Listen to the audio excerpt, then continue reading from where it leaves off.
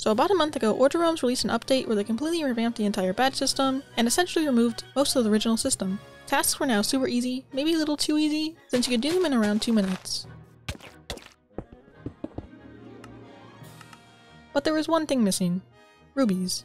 See, in the old system you can get rubies for each task you completed, so when the system was removed it really affected newer players. But this has been changed in the recent patch, because I've now added more tasks, ruby rewards, and a tradable currency to buy badger furniture. And with these changes you can make over 250,000 rubies a month, but I'll be talking about that more later in this video. So I'm going to go ahead and run through everything that was mentioned in the patch notes, but if you'd like to check things out for yourself, the IP for the server is play.orderrealms.com.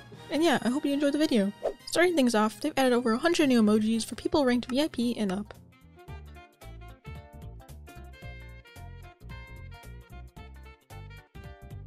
But yeah, there is now a huge selection of emojis to choose from, and out of all the new ones, I'd say my favorites are probably the two little hearts here.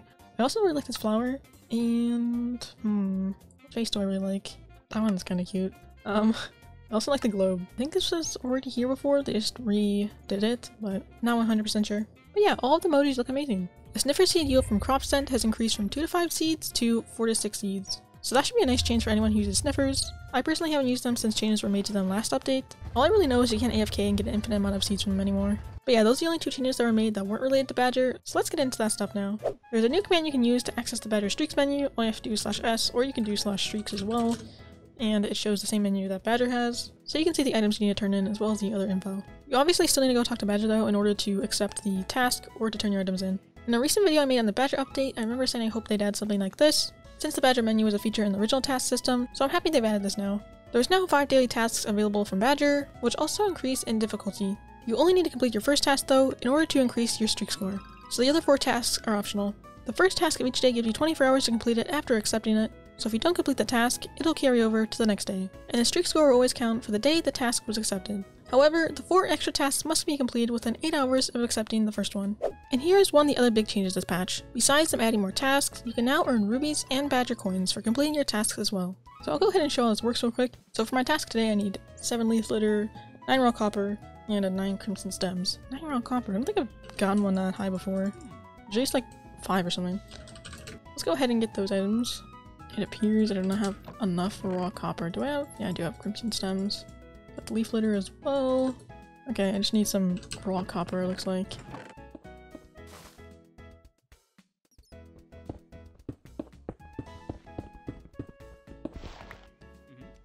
Let's go ahead and turn these in. You can actually shift click this menu now. And there we go, we got 500 rubies and 4 badger coins. So here are the rewards you get for each task, and also the items I turn in for each one, just to show it gets slightly harder. Before I go into how you can make a decent amount of rubies from this, let's check out badger coins. If we head into this house over here, we'll find an NPC named Russell. You might remember him from the movie Up, except this guy, he's kind of funny looking. Anyways, and as you can see, he sells furniture in exchange for badger coins. All of the badger furniture Russell sells is exclusive to his NPC, which means there's only a few you can get from keys now, which I think is a pretty good change since it wasn't really fun when you just keep rolling banners or wooden carvings because those go for less than 1k each. But yeah, I'll have an image on screen right now with the prices of everything you can purchase from Russell. But anyways, now I should probably talk about what's shown in the title and thumbnail, which is how to make over 250,000 rubies a month because of the changes made in this patch. So first off, if you complete all 5 tasks every day, you get 4,000 rubies plus 32 badger coins. And Russell actually sells badger keys as I showed in the screenshot a little bit ago, which means every 2 days you can trade in your badger coins for a key.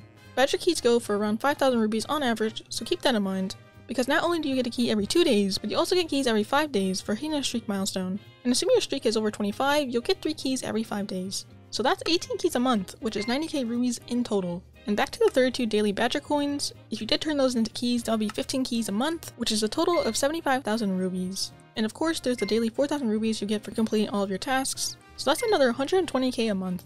So in total, with all the keys and such, you'll earn 285,000 rubies per month. And it only takes 5 to 10 minutes out of your day. It could take more if you're a newer player and you don't have a bunch of spare items laying around, but most of the items are fairly easy to get. So if you don't want to go through the effort of getting something like a gas tier, you could ask around in chat, or buy one from an NPC. So yeah, that's pretty much it. I will mention, I have a video I'm planning on making about the best ways to earn rubies, and I hope to release that within the next month or so. So yeah, stay tuned for that. That's about everything that was added in this patch. There were a few random fixes that I'll have on screen right now. But yeah, that's gonna be all for this video. But before you leave though, you should go check out the video I made on the Badger update a couple of months ago.